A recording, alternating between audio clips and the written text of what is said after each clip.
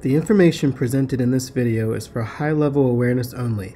This is not intended to serve as training. Stratus configuration remains under development. Any features shown in this video are subject to change. Greetings, my name is Jeff Sutton, and today I will be demonstrating how to enter a requisition. First, you navigate to the home screen. From the home screen, you'll navigate to the procurement module. From the hamburger menu in the upper left corner or the sliding taskbar in the center of the screen. Once you've selected procurement, click Purchase Requisitions.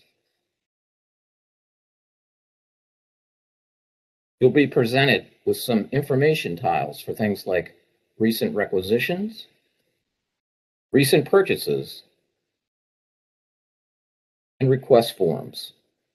There's also a section for purchasing news where the procurement office can post about newly executed contracts, policy updates, or other helpful information.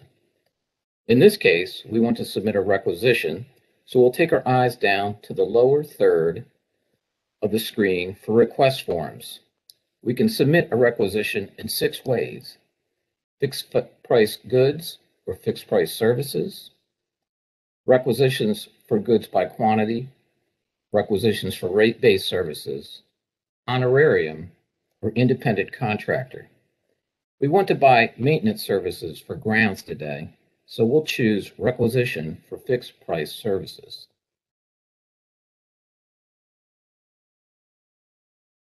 We now need to capture more information for this purchase.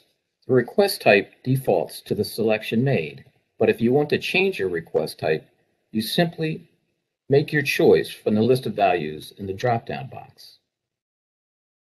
In this case, we'll stick with requisition for fixed price services.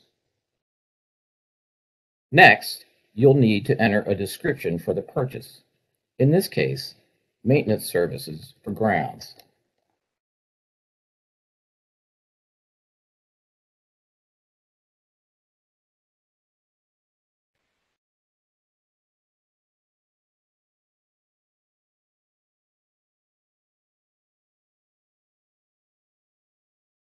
Next, you'll select a category, which autofills as you type. If you would like to search by natural account number, for example, 608-163, you can click the magnifying glass as you do so.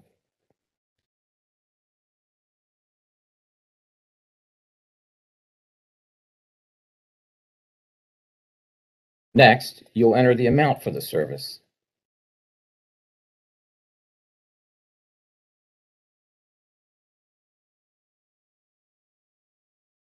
Then you'll need to suggest a new supplier or choose an existing supplier. The supplier field will autofill as you type the supplier name and will import known information onto the requisition. If you search for a supplier and it doesn't return results, you can suggest a new supplier by clicking the New Supplier box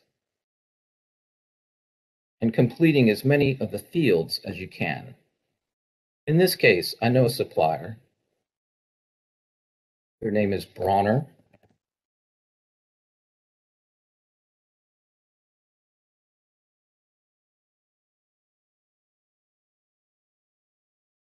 Next, you'll need to attach any supporting documentation.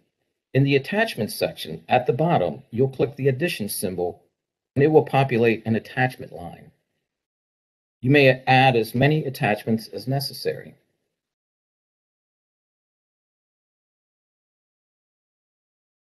In this case, I'm going to add a quote from a supplier for maintenance.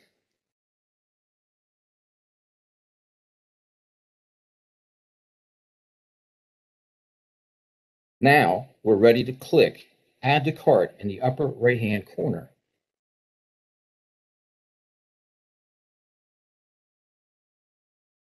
After you click Add to Cart, you'll notice the shopping cart now says 1. At this point, if you would like to enter more requisition lines, you can repeat the same process. In this case, we're ready to submit our requisition. You'll click the 1 next to the shopping cart, and you'll be prompted to review your requisition. If your purchase is to be expensed against your default call center, you can simply hit Submit. However, if you need to change the call center, split the cost amongst multiple call centers, or add a project ID, you'll need to click Review. We'll click Review.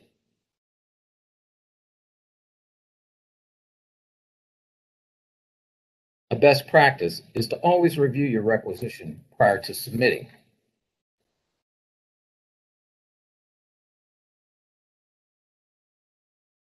You'll be presented with more information about the requisition, where you can add a project number,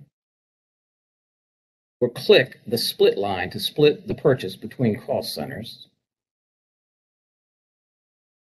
or simply change the call center amount. I am going to change the department number to 21470.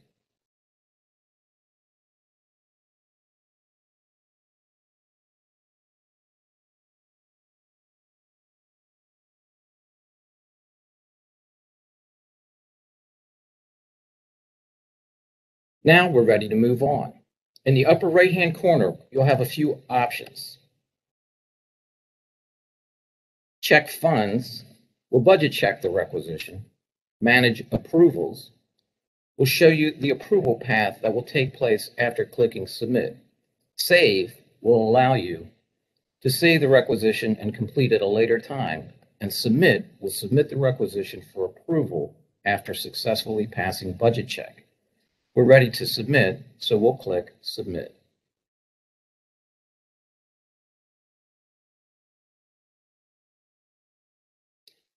You'll be returned to the Purchase Requisition home screen and prompted that your requisition was submitted. At any time, you can check on the status of the requisition. We can see under Recent Requisitions that some of the requisitions are pending approval. We'll click Pending Approval. From here, you can see that we are waiting for approval from a call center manager named Cardholder. If you had chosen to split the purchase among multiple call centers, you would see an approval required for each call center. Once approved, the requisition will be routed to a buyer for processing. For more information, please visit our website, towson.edu/stratus.